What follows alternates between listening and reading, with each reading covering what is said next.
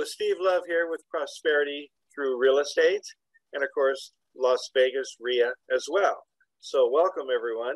Today I'm going to be doing something we usually don't do, and I'm going to be interviewing one of our future speakers. His name is Ted.Thomas. How you doing, Ted? I'm great, great. Glad to be here. You know, we've been running this RIA now for nearly 20 years, and I've been taking courses myself, my own education, for many more years than that. But the very first real seminar that I can remember, I took from you, Ted.Thomas. And it was not cheap, and it must have been a good 30 years ago. It was up near Mount Diablo, California. I can't remember the name of the town. It's Danville, California. Danville, that's right. Yeah. Danville, California, about 30 years ago. And it was a several-day seminar. I paid, it was my first expensive seminar. I paid $5,000 for that seminar. Exactly. And wow. And we learned so much. And I can't remember how many days it was, but it was multiple days. It was 5 days. 5 days. We learned so much. And so you were the first expensive seminar I ever went to. Obviously, I believe in education. And so guys, you guys can learn so much from this man. So I'm glad to finally have him back here. But today we're going to be talking about something that most of you don't know a lot about. And we're going to be talking about tax liens and tax deeds. So this is kind of an unusual business. I have a bunch of questions I want to ask you today. And then we're going to do a series of these interviews, Ted, because I don't want them to go too long. But most people don't know this subject. I'm not sure many people really believe in the type of returns that you get. I mean, you generate tremendous returns, and very safely, I should add, with these tax liens and tax deeds. So can you tell our audience a little bit about this business? Absolutely. So I'll try to keep the answers brief so you can get a lot in this session. So first of all, every property in the United States is taxable.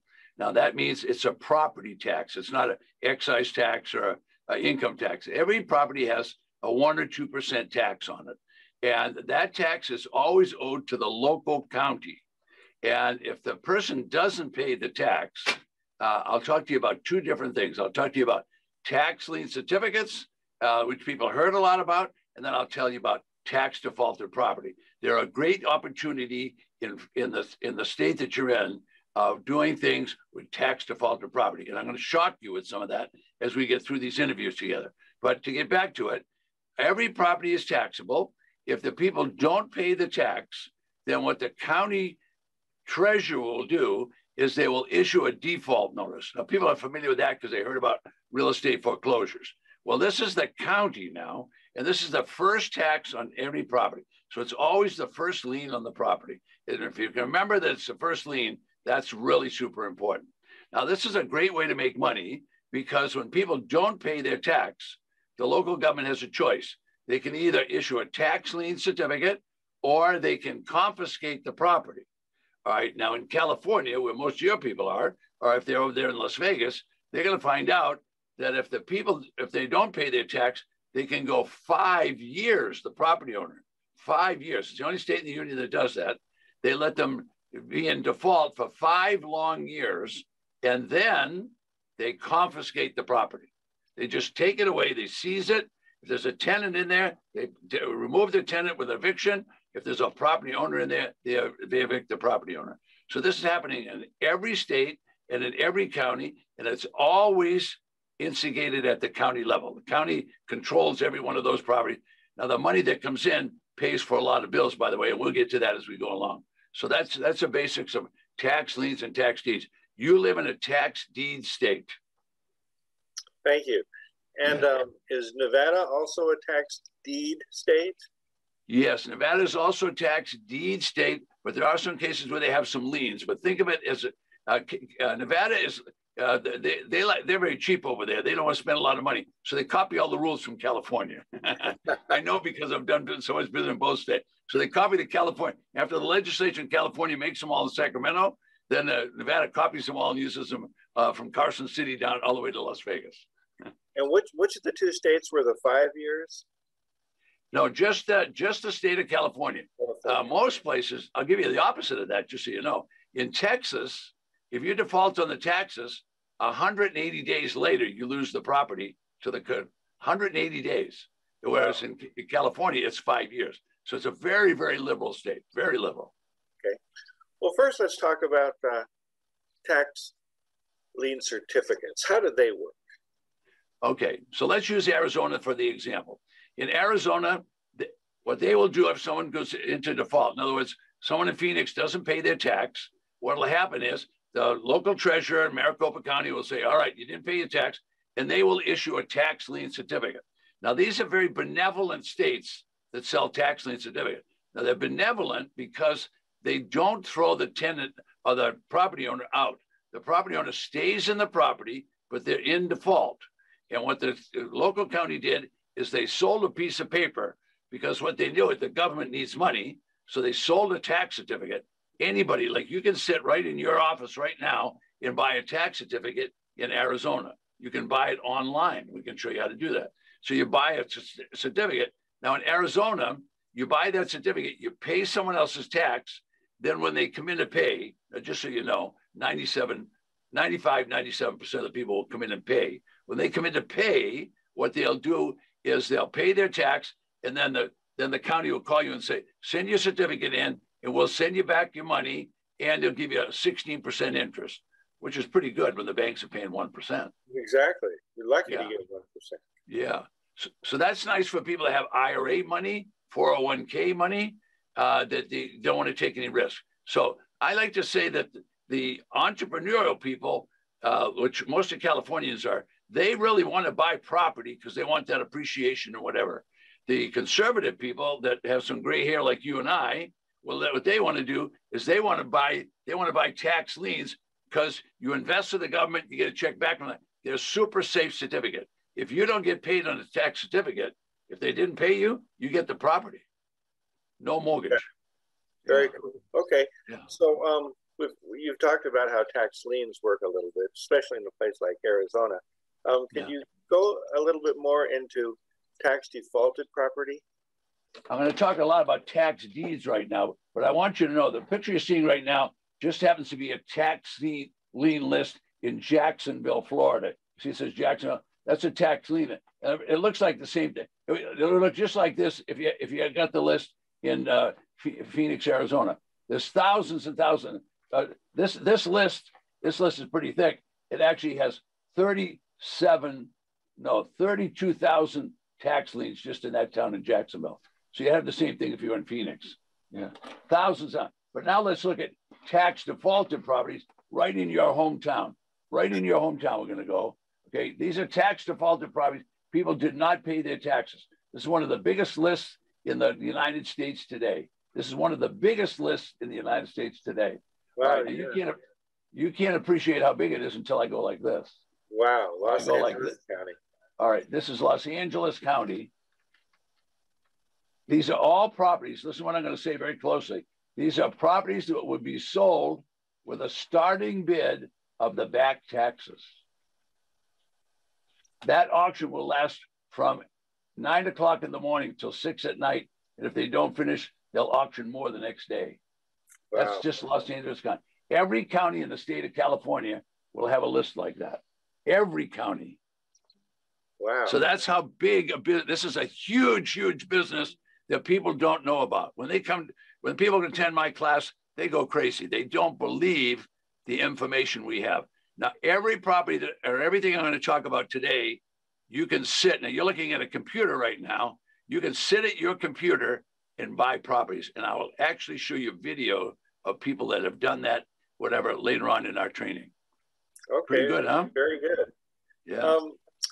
Now, that's a lot of properties. Can one just sit at home and do it online, or do I need to go stand in some auditorium somewhere? Well, it's both in California. Some of the auctions will be online. Like last week, 2 weeks ago, San Diego had their auction, and they did it online, and they had 600 properties. You could buy any one of them online.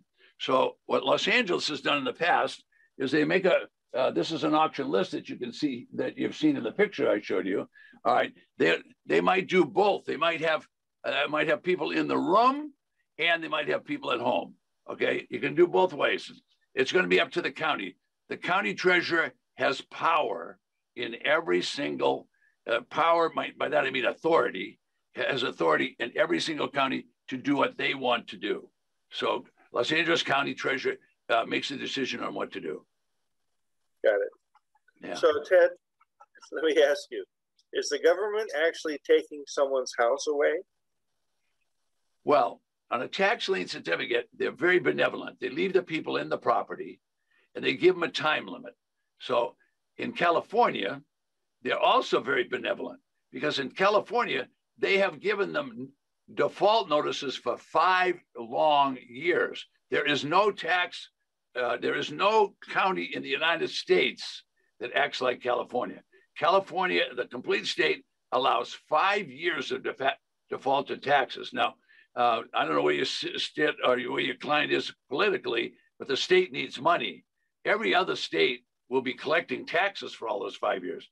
In California, they're very, very liberal. They don't want to push the people out of the property. They're trying to leave them in there, but they've had 5 years to pay their tax. I don't think you get a collection agency that would ever wait 5 years. Right. Huh. Yeah. So, you know, we have almost no speakers like yourself that speak about this business. Is the tax lien certificate and tax defaulted business, is it complicated? Is that why? Oh, that's a good point. You know, I think every time you see something that's complicated, I remember learning to drive in a parking lot, and I was afraid I was going to hit a tree. And I was in the parking lot, so it was pretty complicated. Before 6 months was up, I had myself in a position I was going too fast down the road, so it wasn't very complicated at that point. But I think when you first learn something, you should learn it by having a tutor and a guide and whatever. Now that's self-serving when I say that because that's what I do. But the point is, this is something that's very learnable. All the learning can be done online. You can do it at home. It used to be very time consuming. For example, if I attend an auction in Los Angeles, I spent 35 years of my life living just outside of San Francisco. As you know, that's where we met.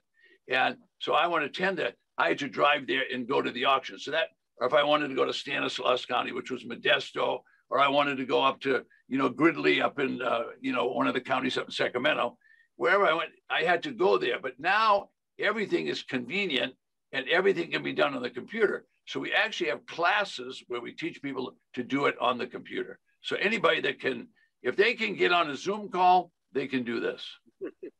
Seriously. Okay, good. A lot of our people are, well, all of our people probably, most are into houses, they wholesale, they retail. And so can they, in this business, can they also, make a nice check, for wholesaling, they might make 25, 30 grand. For retailing in California with our $1 million houses, they may make, 6 figures. Can you do that in this type of business too? All right. You can make, first of all, we don't teach people to make $5,000 or $10,000. If they can't make 25 grand on the deal, we tell them, walk away from it. Let's go get a deal that you're going to make 25 grand. Now, what I'm going to do is I'm going to tell you right now about a client before we take our break. I'll tell you about a client. His name is Doug. Okay. Now he's from the San Jose area. All right. Now people up in that area, they could come to LA and buy, but why not just go out in the Central Valley and buy? So we are not stealing these properties. What we are doing is we're trying to find good properties that maybe are slightly used and abused.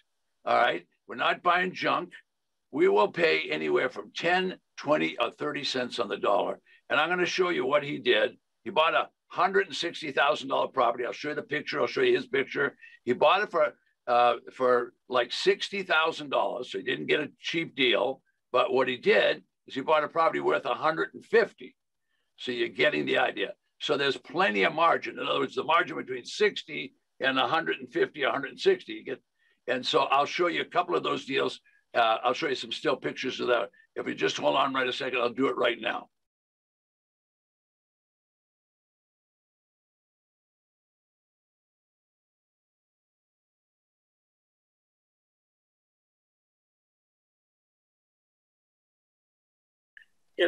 Ted, we have a lot of newbies in our group, and they're just getting started. They may not have any money So can they start with just very little money, a few hundred, dollars or so? All right. Now, everybody wants me to say that answer. You can just start with 50 bucks. Folks, if anybody that's listening to me, if they want to buy tax lien certificates, you can need to do it online, like in Arizona or in Florida. Remember, everything can be done online. You don't have to travel. So they can buy small tax lien certificates for $500, $1,500. Remember, if you invest $1,500, you make an 18% return. You're not getting rich on that, but you get started. So tax lien certificates are perfect for that. You can buy for $500. I bought tax certificates for $5,000, $7,000, $200, whatever. But there'll be thousands. So I'm going to take you back to that for a second, just so I can show you. Lance, bring me over to camera 2 again, and I'm going to show them a tax lien list. I could show you dozens. This is a tax lien list for Jacksonville that I showed you. If I look it up, you can't see it real close, but you can see every one of those. You can see the actual tax on it. Some of the tax is only a few $1,000s. So they can buy for a few $1,000s. And there's literally thousands. I can keep turning these pages. There's going to be over 30,000 just in this list in every county that sells liens. So if you are in Florida, that list like that, there's 1 million tax certificates just in the state of Florida every year. 1 million. Wow. That's amazing. Yeah, it really is. It really is. Okay. And are you sure then, I just want to make sure so I have this in my head. If the property owner does not pay the tax lien certificate, do you get the property? The law is the law, and it's everywhere. For example, in California, if the people don't pay their tax, they give them 5 years, then they auction the property. They just took it away from them. In Arizona, just to use that because it's close by, in Arizona, if you buy the certificate, it'll have a time limit on it. And the time limit is 2 years. And so at the end of 2 years, if that person hasn't paid their certificate, they call that redemption. If they don't come in and redeem it and pay you, you get the property without a mortgage. Without a mortgage. Wow. Yeah. So, and again, just so I'm clear, this will be the last question I'm going to ask you. If the guy doesn't pay the government his taxes, what makes, you think he's going to pay you on this certificate? Oh, well, yeah, I'm glad you asked that question, because if they don't pay the government, you would think they're not going to pay you, except for one reason. 95 to 97%, according to the counties, will pay, because if they don't pay, you get the property without a mortgage. So let's say there's a $100,000 house, the taxes is 1 or 2%. So that means the taxes were $2,000. So I paid the $2,000 and the guy doesn't pay me. I just got a house for $2,000 with no mortgage. Wow. So I have people that I'll show you on the next video that actually have spent $11,000 for a certificate and got a $30,000 condominium, a $200,000 condominium. Wow. It's unbelievable. Okay. So I'll show you video. I'll show you that on a video. Let's watch that, and then we'll close for today, and we'll resume it on the next video.